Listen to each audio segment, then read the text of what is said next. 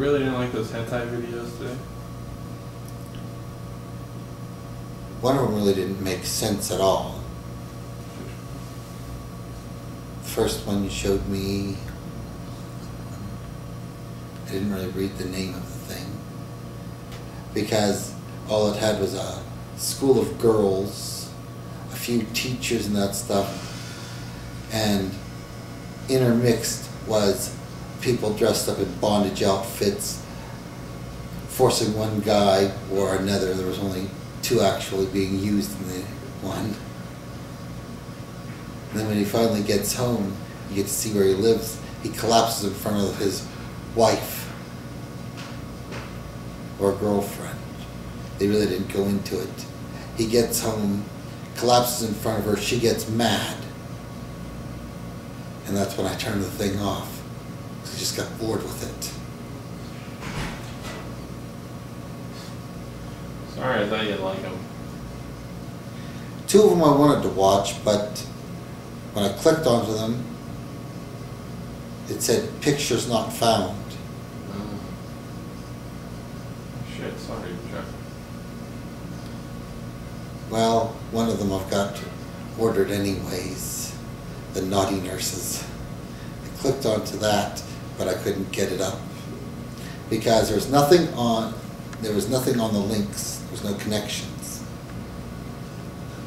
There's absolutely no way I could watch the thing when it reads no connection found.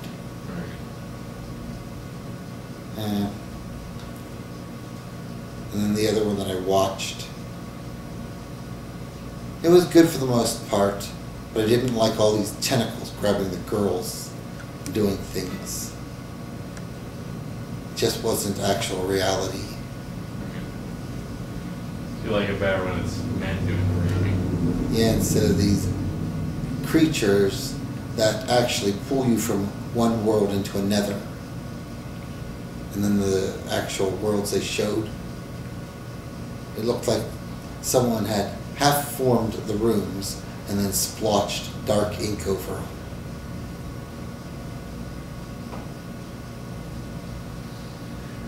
Really, that's not what being pulled through into another dimension is like.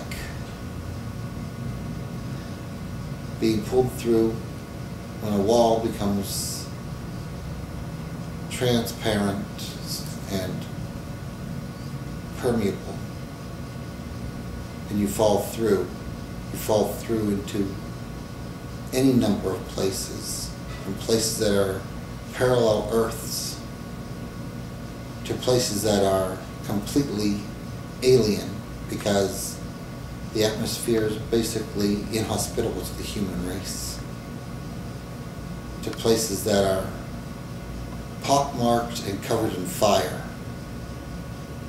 or solid ice waste. Because there are so many different possible shifts in the dimensions that interconnect and that come together in different locations, as you'd say. They transect onto Earth.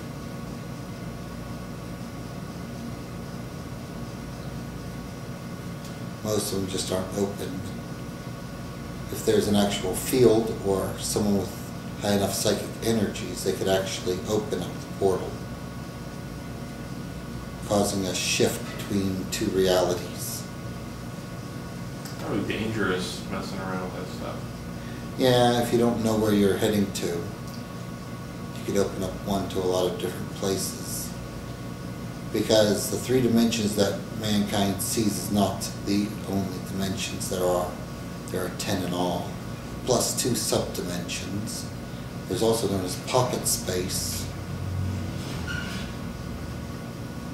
where there's pocket dimensions that actually don't stay settled. They actually float. There's also holes. Metaetheric physics might show you what they basically could look like.